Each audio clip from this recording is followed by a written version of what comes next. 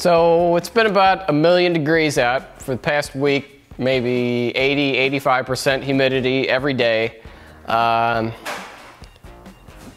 shop definitely reflects that. It's sweltering. Well, not really sweltering. If you're Joe Hoff, it's sweltering. If you're anybody else, it's kind of hot.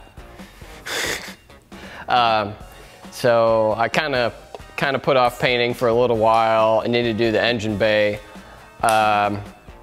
After I brushed on all that stuff, I just kind of let it ride for a little bit since I knew I'd get the problematic areas and it wasn't going to rust anymore. So maybe 5 or 6 days have gone by, and took a little bit of time off and decided to come back down here. I knew it was going to be a little bit too humid, maybe, and we'd be pushing it a little bit. But I decided to prime the engine bay, since that's that primer is a little bit more forgiving than the top coat is.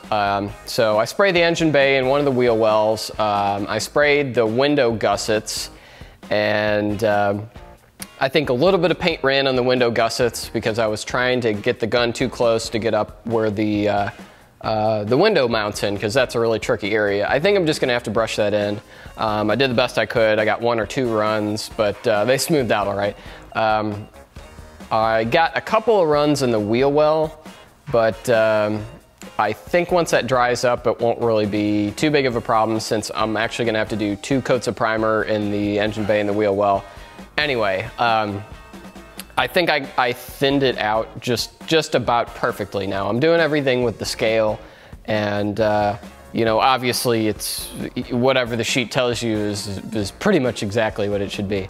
So finally getting the hang of mixing some paint together, and that's going together really quickly. And you know, I just come in and mix the paint, and I got a 30-minute activation time, and during that 30 minutes I just get everything set up, get the gun ready, you know, get the air compressor charged up, get the fans running, and we're ready to go. So as repetitive as this sounds, I know it's been the 80th episode that we've been painting, but hopefully we're nearing completion here.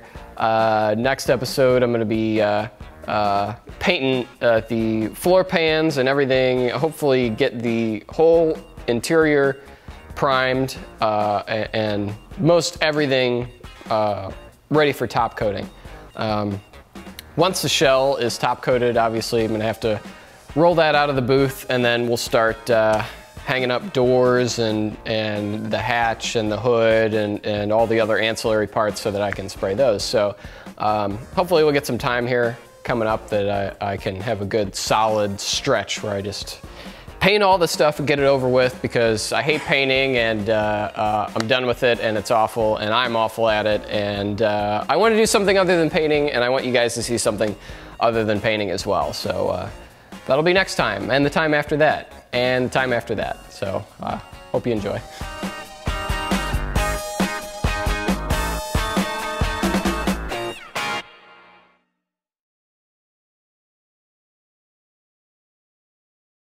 Yeah, there's one other time I was in line for beer pickup at AB, and I'm watching the temp on the MFA. The important things. Yeah, beer pickup. Yeah, I'm like, I can't get out of the line now. Had the fan running since I started the car, and caught fire.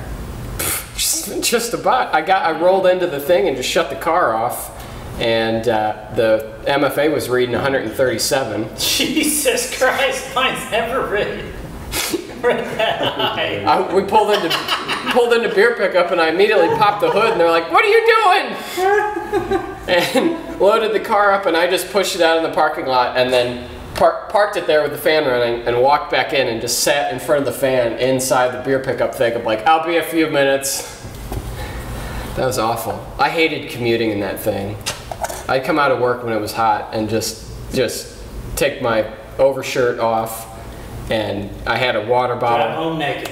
Just to be like, God damn, it's hot out. Stuck in traffic a couple times, I just pour water down my neck. Oh God, just the worst.